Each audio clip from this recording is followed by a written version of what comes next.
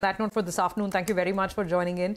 We have to start wrapping up a day that is ending on the lower side. Like I said, 200-point trading range, but we are closer to the low of the range than the high of the range. So with the Nifty ending, in all probability, below the 25,000 mark. So let's see where the weakness was. Trent has lost about 4% today, profit taking finally setting in. There are some of the auto names that have seen red as well. M&M down almost 3%, Hero Motor down 2%. Tata Motors has lost a little over 1%. iShares is down 1%. So the auto space definitely quite weak. Infosys saw a cut of about 2% as well. The other big names included the likes of Kotak Mahindra Bank on the way down. There was IndusInd Bank, ITC. These are some of the prominent losers in terms of today's action. Titan also losing a little over 1%. Nestle was down. So a couple of consumer names coming into the mix on the lower side of the screen. Talk about the stocks that managed to buck the trend. Some of the HDFC group names have done really well. It's actually been a good day for the HDFC group. HDFC Life is the Nifty winner with a gain of nearly 2%. HDFC AMC, we've been telling you, has had a rocking day today. The tally on HDFC AMC as we're wrapping up is, I think, almost 6 to 7%. And then look at HDFC Bank itself, the big parent, 1% higher on HDFC Bank. Bajaj Auto, Bharti Airtel and Reliance, let's not forget. Reliance prevented a much bigger slide because it managed to hold on to a gain of just under 1%. But even then, the Nifty is ending with a cut of almost 100 points, Prashant. No, absolutely. So that, bounds that we saw proved to be pretty fleeting and very temporary, and the market ending down quite, not very sharply, percentage point wise. It's about 1/3% or so. But that's what we had.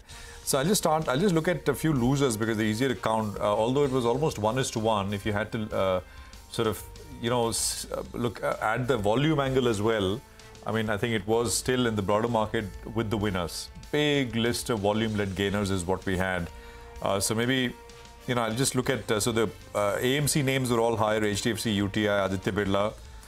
Names like Railtel, there was Rallis India, Amber. These are some of the outsized gainers that we saw today. IFB Industries was up 15%. Voltas was up, I think, about 3%. Orient Cements went up 10% today. Nuvama was a sharp mover. Again, capital market play. Action Construction. Newland was up 10% yesterday, another 5-6% today. That's Newland Laboratories. You look at something like a South Indian Bank, which was a big mover. Time Technoplast.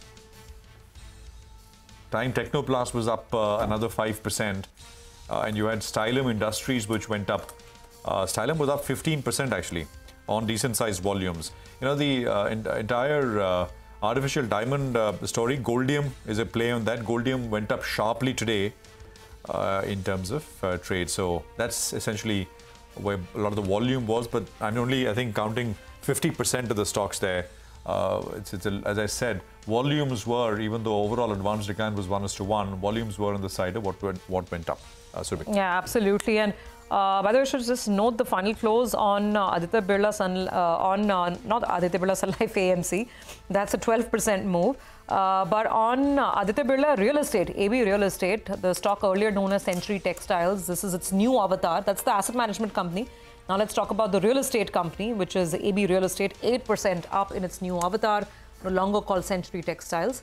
Yeah, this is the stock I'm referring to. So good day for this one as well. Okay, as we wrap out of this edition of Closing Bell, let's get